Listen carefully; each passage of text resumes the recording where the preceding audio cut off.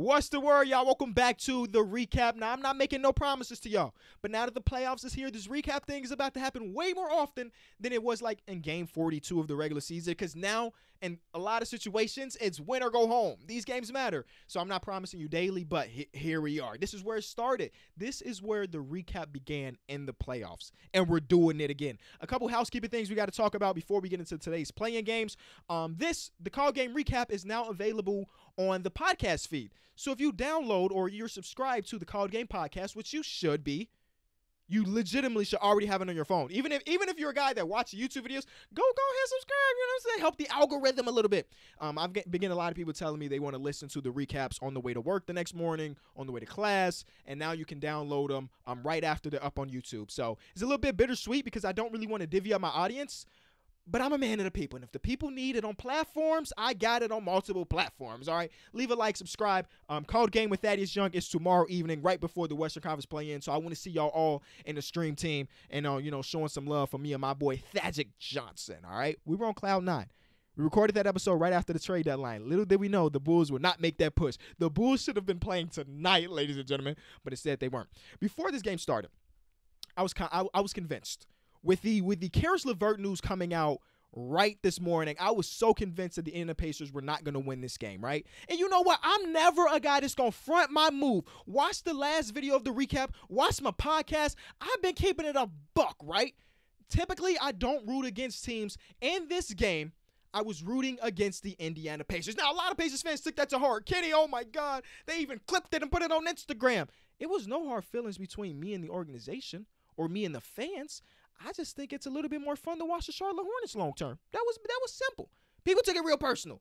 But listen, the Pacers proved me wrong. It was fun watching them dominate. Very fun. I even put in the caveat in this, but people clip this out, that I'm a big fan of watching Sabonis and when Sabonis is doing Sabonis things. And today he didn't even have the game that you would want him to have in order for you to advance in a win now game. It was the surrounding pieces. I am so happy that this man Doug McDermott has a home. Now, I don't know if he'll be here long term, but he looks like a Pacer, right? He plays like what you would want from a player on the Indiana Pacers. And when I saw him, they did a baseline out of bounds play where he got it back and got like a layup. I was like, yeah, they're going to win this game. At that point, I think that was the first two he scored. He had 2 open threes, and I'm like, this game is 100% over. They look like they wanted it more. And if you go back and watch the episode I dropped yesterday, I said that the Pacers would probably win this game because of their experience. And they look like they knew what it was like to be in a Game 7 scenario. Because they do. Because they do. I'm just going to say they do. Has Sabonis been in the Game 7? Off the top of my head, I don't really know. But they've been in these high-intensity moments in their NBA careers, a lot of these players. Malcolm Brogdon on his Bucks run. Justin Holiday been on 1,000 playoff teams. Like, these are players that have had moments in the playoffs. That's exactly what I said last episode. But I like the idea of seeing LaMelo in a 7-game series. But listen, if they're going to play like this, I'm glad that the Pacers won it. You know what I'm saying? The guy that surprised me the most. Now, again, I do watch a lot of basketball, so I'm not gonna be a casual here. But Oshae Brissett, right? Because the last month of the season, every single year, we see players have this crazy month. Players that aren't really, I don't want to say NBA players because a lot of NBA players, but players put up ridiculously great stats in the last month of the season because some teams have decided to fold it in, and this guy has opportunity. And that was kind of the way I was thinking about Oshae for a lot of his games because he's been hooping for them. You know, if you've been watching the Pacers over the last month, he has been actually hooping for him. He had like a 30-point game. He's been super efficient with it. So I was always curious, or I'm curious now, of how much of what we're seeing from Brissett is legitimately him, because that changes the little path for the Indiana Pacers a little bit long term. He's a young player. He just spent one season with the Toronto Raptors, and I say one season because he played like 10 games at the max. He played one season in the Indiana Pacers or with the Toronto Raptors, and now he's here. And in the win now game, this man looked like he might have been the third best player on the entire court behind Doug McDermott, behind Domantas Sabonis, and then it was Brissett. So I'm super excited. I love to see like no name, second round picks, late first round picks make a name for themselves. And this is the biggest place to do it, because though I feel like a lot of people aren't invested in the Pacers and a lot of people aren't invested in the Hornets, I feel like a lot of people are invested in the play-in. And for this to be the first game they saw, to see this guy dominating the way he did was great. But it was also bad for like the casual fan to look at this and be like, the play-in, bro, it don't matter. They just 30 points. But then game 2 started. Shout out to the Pacers. We're gonna talk about the matchup against the loser of game 2. Because this one lived up to the hype a little bit more, a lot more. Because about a halftime, it was a very close game. I'm on Spaces with the homies. We got 1,500 people in Spaces. That's insane. Talking about the first half of this game, and I was like, yeah, this is about to be one that's gonna go down to the wire. Nope. Jason Tatum, Kemba Walker, beginning of the third quarter. I think it was a 24-6 run to start the third quarter. Ridiculous. And I'm not gonna bury the lead. A lot of this is because Bradley Beal, again, second game in a row, he just does not look healthy. He goes back to the locker room. 3 minutes in, he's already grabbing at his hamstring. And I was listening to No Dunk. Shout out to my homies over in No Dunks. Go subscribe to their YouTube channel. They post quality content every single day. I think it was Trey Kirby that brought this point that I didn't even really think about.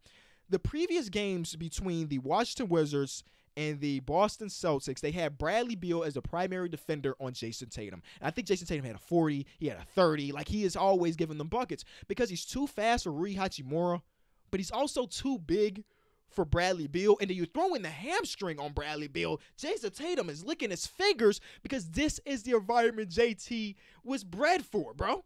50 and a win now. I mean, I guess for this game, it's not win or go home. It's not. But it's like super important that you get this first game because game number 2, you don't want to go into game number 2. So for him to come out and drop 50 when they're like decimated is amazing. And then they end up losing Robert Williams too. Marcus Smart goes down. Like they got some bad luck right now. But they pull out this game. I'm very curious to see what happens to Robert Williams because, I mean, they're going against the Brooklyn Nets next series. I think everybody in the world is picking Brooklyn to win that series. But if the Boston Celtics want to be competitive, I think Robert Williams can help that. But this is also, as far as them not having a center, it probably works out well against the Nets because the Nets don't have a center that they trust too much either. But it's still the Nets. You know what I'm saying? I'm thinking Nets in 5 maybe. Nets in 6 if I'm being curious or I'm being courteous.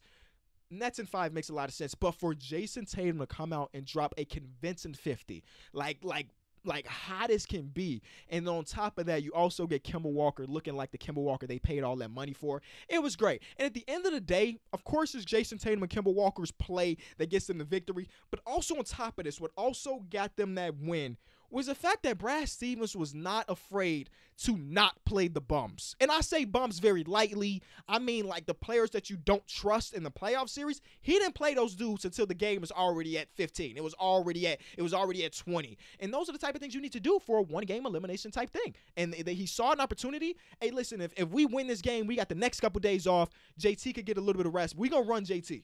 We're going to run Evan Fournier. We're going to run Kemba, and then you're up by 20 at one point. Oh, now we can bring in Romeo Langford to, play the last half or the last quarter in the beginning of the third or the end of the third. We can bring in the Victory Cigar, Luke Kornet. Shout out to Luke Kornet, man. Love to see him successful. And I use success very lightly. But what a game from Jason Tatum. An all-time performance that might get lost in the shuffle. Because I saw a tweet right after this game like, this don't officially count as a regular season game. It doesn't officially count as a postseason game or like a playoff game. So where does these statistics live? Where is there going to be another tab that says play in? Because last year we had to play in. Ja Morant dropped like 35, 40. And I don't know where I can find that in Basketball Reference. So this 50 might get lost in oblivion. But if this is a playoff game, ridiculous.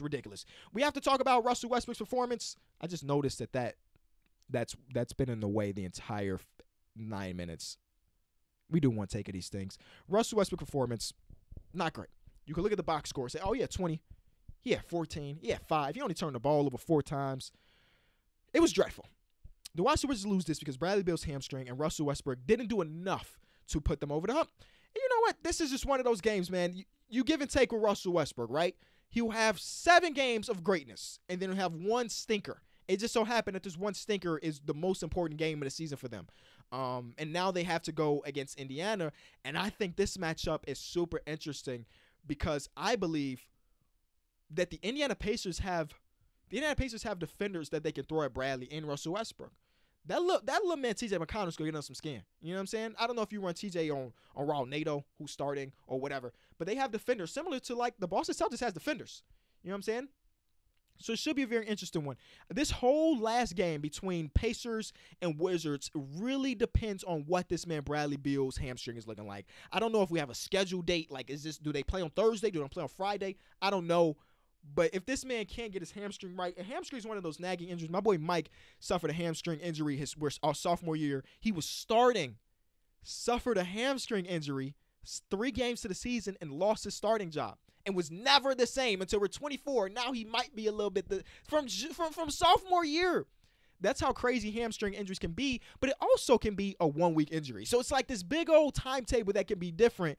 It's just the worst timing for Bradley because everybody knows Bradley Beal is one of the most elite scorers we have in the game today. But if he can't run, he can't be as explosive, he can't cut the way he normally does, he's going to have a 10 for 15 or 25 game. He's going to just drop 22 when he averages 30. I really love this second game. Tomorrow should be better. It should be. I don't know. It may not live up to the hype, but tomorrow should be better, and we'll see. Is there any other things I want to talk about in this one? The Charlotte Hornets disappointed me. I just had a feeling that they were going to come out and look young, and they did that to the max. They played like they had practice in the morning. They don't. You catch a flight home, and that's it. But they played like, yeah, we'll get him next time. No, bro. It was no next time. So it's unfortunate. It's unfortunate. Depending on who you ask, I guess. But if this is the Pacers team that we're getting for the next game, shout out to them, bro. Sabonis didn't even have a good game, and they won by 30. That's insane. I mean, he had a good game. He didn't have a good scoring game. I'm sorry. He didn't have a good scoring game, and they won by 30. Insanity. Let me know what you think about this next play-in game for the final 8 seed. Who do you have? Do you have the beat-up Washington Wizards? Or I guess technically the beat-up Indiana Pacers too. But the beat-up for the Indiana Pacers is different than the beat-up for the Washington Wizards because the beat-up for the Washington Wizards is like trying to play through it. And the Pacers is like, hey, next man up.